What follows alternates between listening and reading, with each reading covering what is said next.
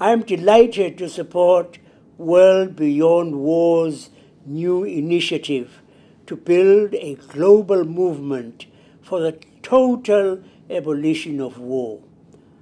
I join people from 133 nations so far who have associated themselves with this statement.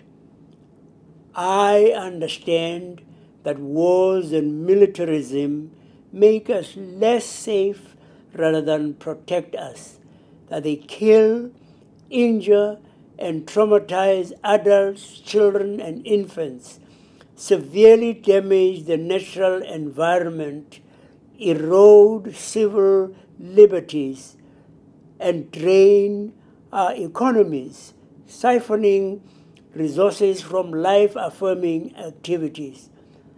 I commit to engage in and support non-violent efforts to end all war and preparations for war, and to create a sustainable and just peace. You can find the statement at worldbeyondwar.org.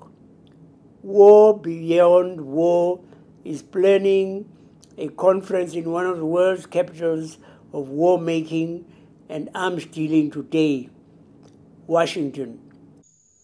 All of us out on the street thinks everybody should understand that killing don't stop killing very good. I don't care how it started, don't matter anymore, 'cause no amount of killing's gonna even up the score.